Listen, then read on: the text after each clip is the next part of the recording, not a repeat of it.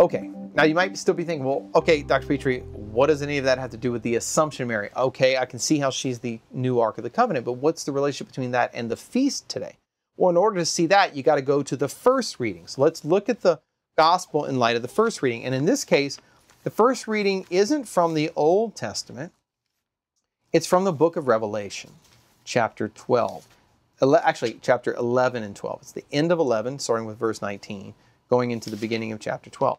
This is John the evangelist, or John the, sometimes you hear him called John the Revelator. That's an old phrase. But John, the author of the Apocalypse, this is his vision of the heavenly Ark of the Covenant. Now, before I read this vision, let me just put it in context for a second here.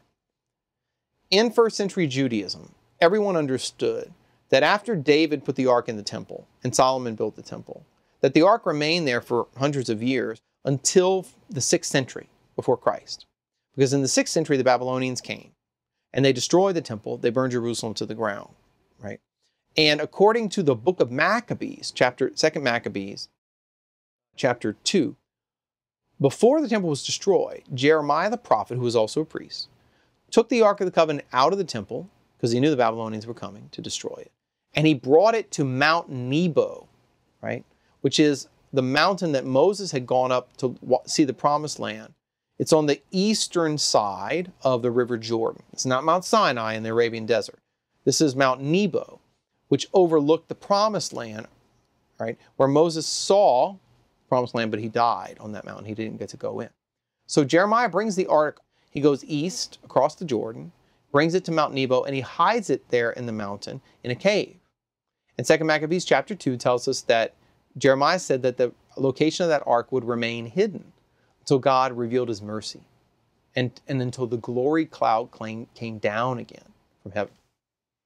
So if you fast forward to the time of Jesus, these traditions about the Ark of the Covenant, were well known. Everybody would have known, number one, that there was no ark in the temple.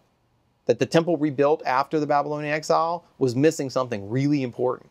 It was missing the Ark of the Covenant.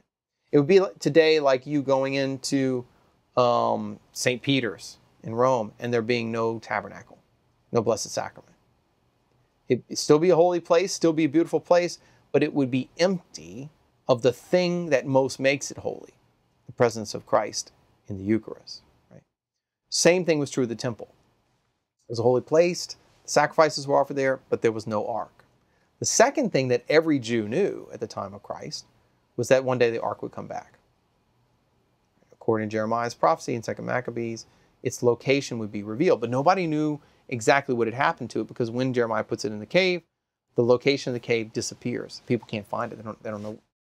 It miraculously disappears. So there was this expectation that one day the location of the ark would be revealed.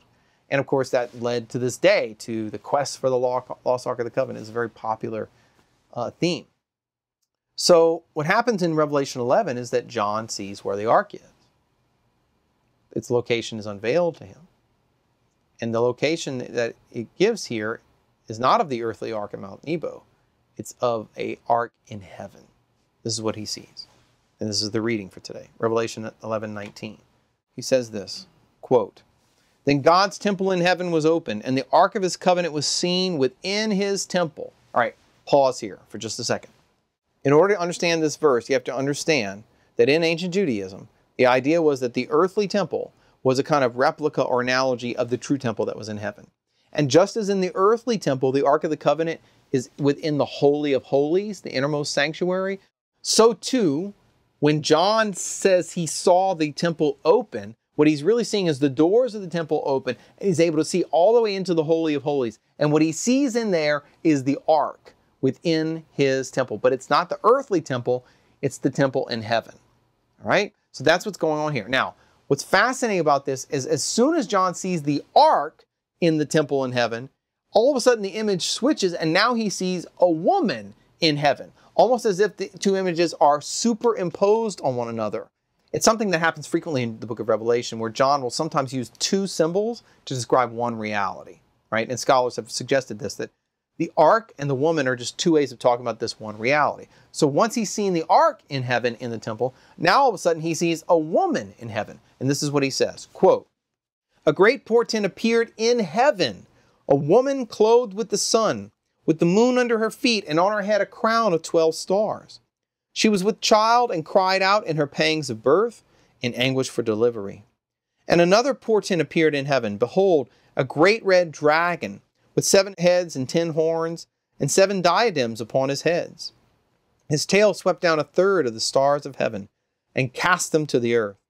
And the dragon stood before the woman who was about to bear a child, that he might devour her child when she brought it forth. And she brought forth a male child, one who is to rule all the nations with a rod of iron. But her child was caught up to God and his throne, and the woman fled into the wilderness, where she has a place prepared by God." Then it skips down to verse 10. "I, John, heard a loud voice in heaven saying, 'Now the salvation and the power and the kingdom of our God and the authority of his Christ have come.'"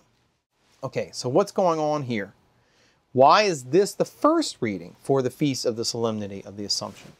And the answer is simple.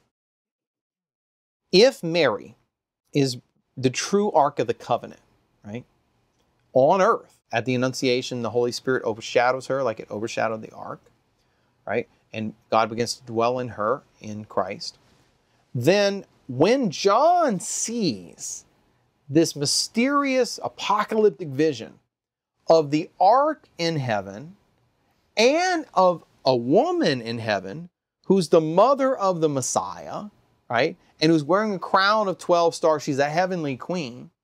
Since ancient times, this vision has been interpreted as a vision of Mary in heaven as mother of the Messiah, and not just as the mother, but as the heavenly Ark of the Covenant.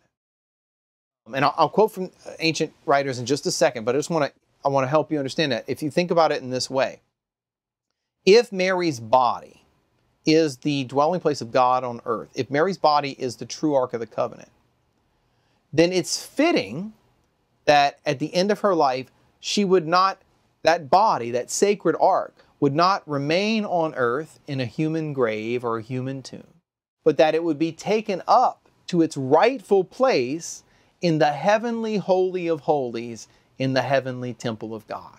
That's the logic behind choosing this vision of the heavenly Ark of the Covenant on the feast of the Assumption of Mary. Because she's not just the mother of the Messiah, she's also the Ark of the Covenant.